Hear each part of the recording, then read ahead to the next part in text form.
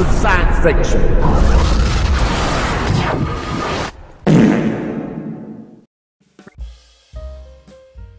Hello YouTube and welcome to episode 4 of The Road Not Taken, the Orville review. Quite an interesting episode this. There was a lot in this.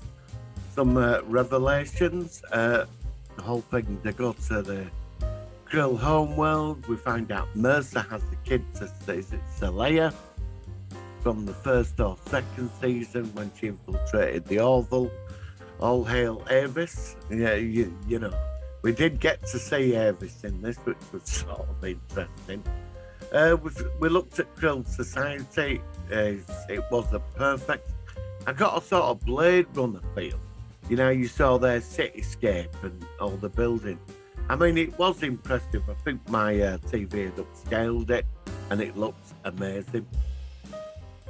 So the Kalon, they've formed this alliance. They've got this Chancellor, the Krill, but then we get populism and all this back on their planet about how they've been infected by the Planetary Union, and then we're going to join with them and all this. And it all ends up like with Salea takes advantage and she leads basically a revolution against the Chancellor. She murders them in front of the entire Krill race, and she's effectively took over. But I think she's in love with Mercer. I think there's a lot more going on with her, like feeling wise. And we find out he has a daughter. We've got old Bruce Boxleitner as the president of the Planetary Union. I didn't recognise him. I knew he was in this episode. Started looking round for him. I thought he was a Krill, and then I heard his voice. Normally you see his teeth are just like when he smiles, his teeth are so perfect, you know. But there was a lot going on. The Planetary Union, it all kicked off in the Krill system with two fleets at each other, blowing the shit out of each other. They rescue Mercer. He's got this daughter.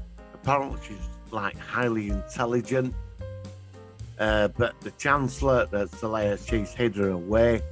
But she's like a bridge of both races. Obviously, in future episodes, that is going to come across. That she's like the bridge between the Krill and the Planetary Human. You know, two races coming together. Interesting. I wasn't expecting this. I thought the Krill alliance had gone through, but obviously not. But this is all going to fall apart because the Kalon will attack the Krill and wipe the floor with them, and that's when the Planetary Union will probably get involved. There'll be a new alliance. Did remind me of Next Generation. You remember when Klingon Civil War started? Sort of got that vibe from it. You know, when Orville were in there. You remember when Enterprise was above the Klingon homeworld and they couldn't interfere when it all started kicking off? I know it wasn't like that in this, but I got that feeling. You know, it reminded me of that episode. I thought the effects in this, I mean, they've really gone to the works with this episode. They really have. But very impressed. For episode 4, there's a lot going on, and they've set it up for later in this season. Now, I don't think we're going to start seeing anything for a few episodes. Now, I thought this was going to be a two-parter. You have Ted Dancer, Kelly Hugh, Victor Gerber, I mean, Bruce Boxleitner, a whole big star list. Normally, when they get the big stars in, they get 2 episodes, like, get them in for a two-parter. But a fantastic episode. I have to say, we're 4 episodes into the Orville, I've not found a problem with it. You know, and I thought how they were doing the thing about nationalism and all this in this episode, populism with the Krill, was very cleverly done. You know, it was really clever. That is how you write science fiction for me. I found the episode, it wasn't patronising. They had this story, but obviously there's this meaning in there. I'm not going to get political. People are going to view it how they're going to view it. But I found it interesting. It reminds me of Star Trek, how they used to tell these like stories with the messaging. And I found this worked really well.